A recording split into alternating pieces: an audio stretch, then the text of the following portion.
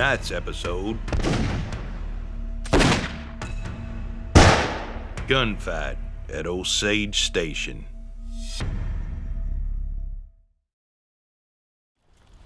Oh, howdy. I'm Bob Buffington. Welcome to Tales of the Wild West.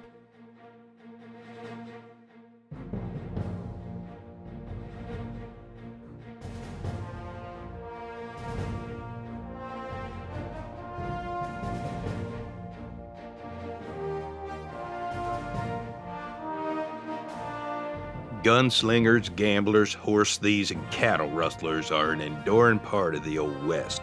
Some became celebrities in their own, often brief lives. Others faded into the dust of unmarked graves in Boot Hill. One such desperado was Caleb Earl Bateman, who wanted more than anything to be a household name like his hero, William H. Bonney, known to all as Billy the Kid. Even though William Bonney, better known as Billy the Kid, had been dead for over a decade, it's entirely credible that Caleb Bateman was obsessed with walking in the young outlaw's footsteps. You see, Billy was a celebrity before Pat Garrett shot him in 1881, and his myth only grew after he was dead because the public simply couldn't get enough news, real or fabricated, about the likable young man barely out of his teens. Like so many other rebels in post-Civil War America, William Bonney became like a Robin Hood in the minds of many people, a loyal hand avenging the death of his murdered boss, a poor, misunderstood young man whose life was cut short. In other words, a hero. Caleb Earl Bateman was born in Clay County, Missouri on September 10th, 1847. His father, Joshua Robert Bateman, left home when Caleb was 5.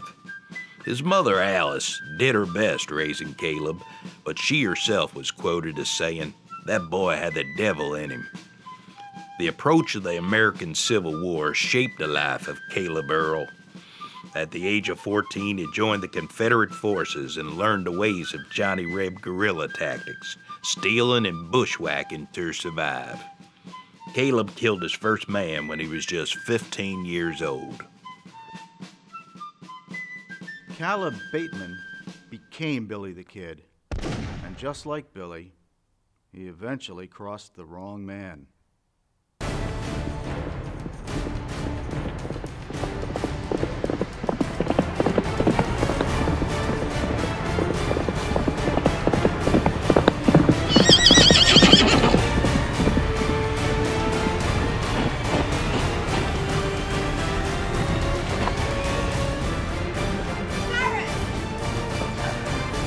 Found him, Paul, not 20 miles back, near the old Osage Station. On the old wagon trail yesterday, nary a sign.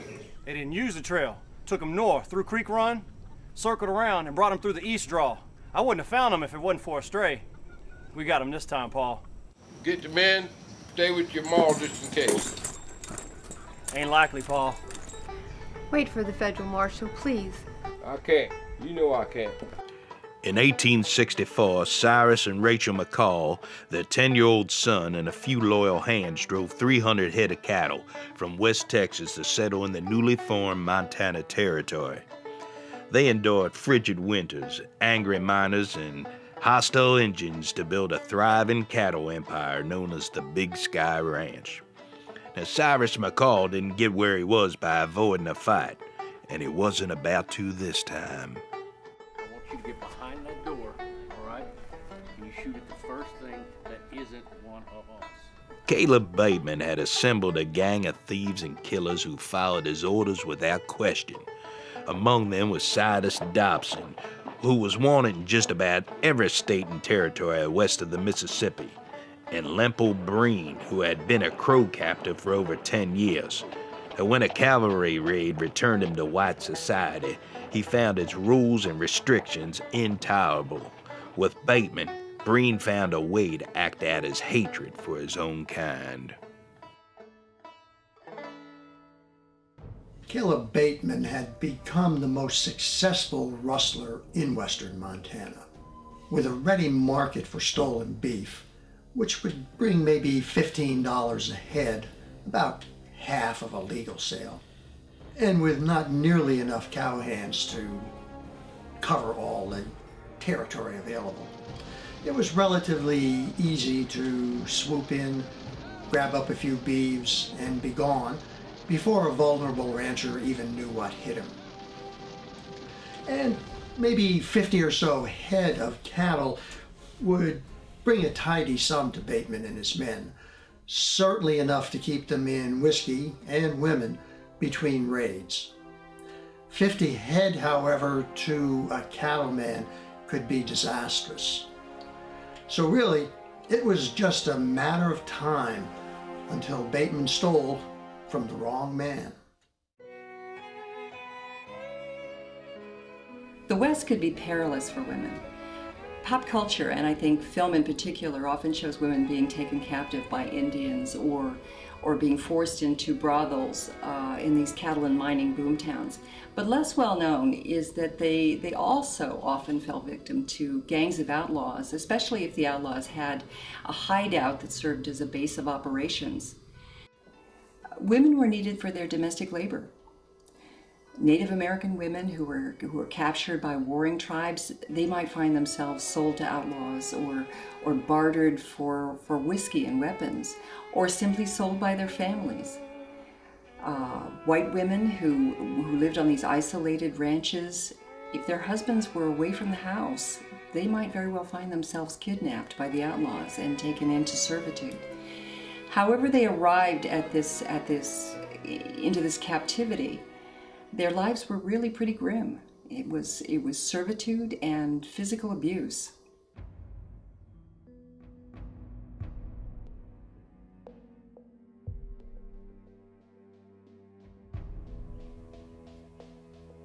Day.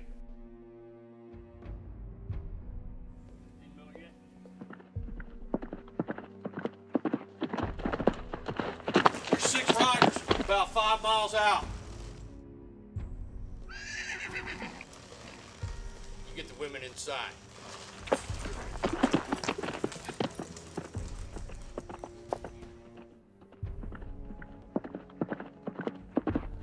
Get them women inside! The public had a morbid curiosity about white women captives. They wanted to know what had happened to them, and most of all, they wanted to know if they had been raped. That was the #1 question that was posed to the women when they came back. Overwhelmingly, they denied it.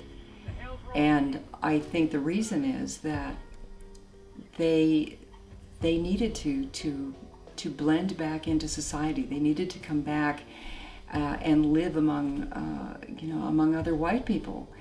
And so there was a deep need to preserve their reputations, to be able to put this part of their lives, to put this behind them and to go forward.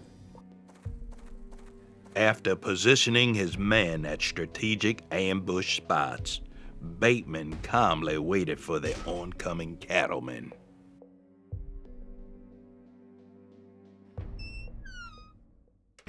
As Cyrus and his men neared the abandoned relay station, they found no sign of the gang.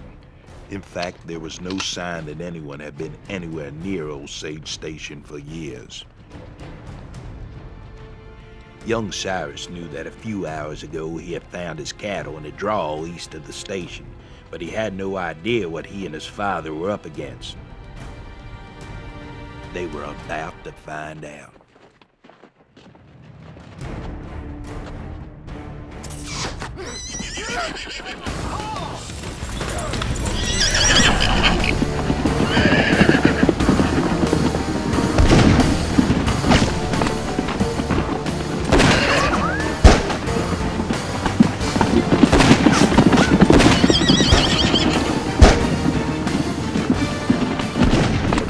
This was far from the first time Cyrus McCall suffered wounds in an ambush, but an arrow this close to his spine was truly dangerous.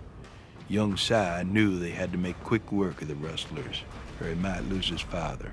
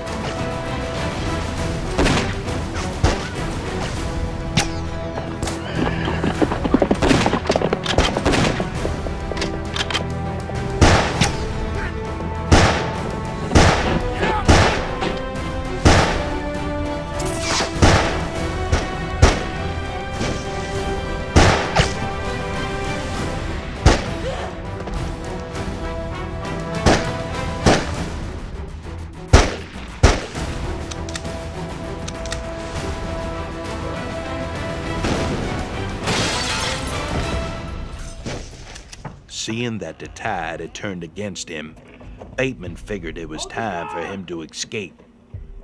All right now. This here's a white woman. I know none of y'all want to see her dead. He was convinced that, like Billy, he could avoid capture by simply being bold and clever enough to make his pursuers hold fire. Bateman tried to dress like him. He tried to create the same fearsome reputation as Billy the Kid. What I find really curious, though, is that patterning didn't carry over into his treatment of women. Billy the Kid could be quite charming with women. He enjoyed the company of women, and he could be very warm and generous with women. But Bateman was a cruel and abusive man by all accounts. In fact, Sarah Allen, when she wrote about her experiences years later, said he was just plain mean. He knew that Sarah Allen would shield him, and if he could somehow get his hands on the lean black horse belonging to one of McCall's men, no one have a chance to catch him before he sought refuge in the mountains he knew so well. Little did he know that a dead man would be his undoing.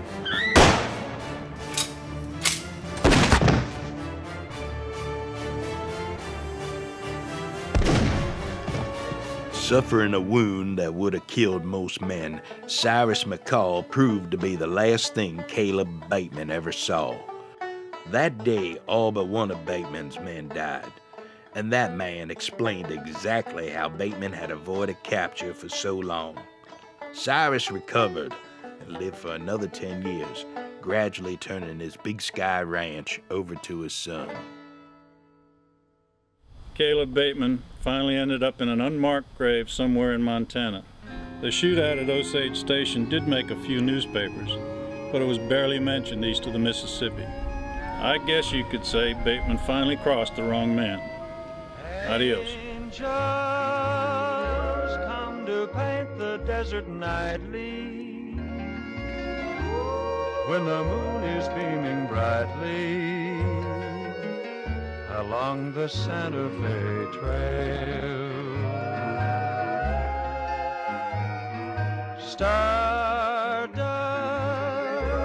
scattered all along the highway, on a rainbow-colored skyway, along the Santa Fe Trail.